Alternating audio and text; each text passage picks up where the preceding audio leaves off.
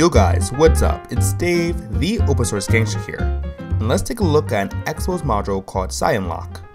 So yeah, there are a hell of a lot of dots on my lock screen, but what can I say? I love security. While a normal pattern lock screen will only provide you with a 3x3 grid, with CyanLock, you can choose to have a 4x4, 5x5, or 6x6 grid. Now let's be real, 6x6 might just be a little obsessive and can get quite hard to remember.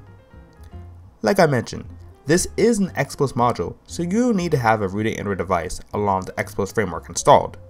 I'll provide a link to my previous video on how you can download and install Xposed, but to put it simply, download the framework installer app, install the framework, then install and enable the CyanLock module, and that's it. Well guys, thanks for watching and stay tuned for another galvanizing video. Thanks.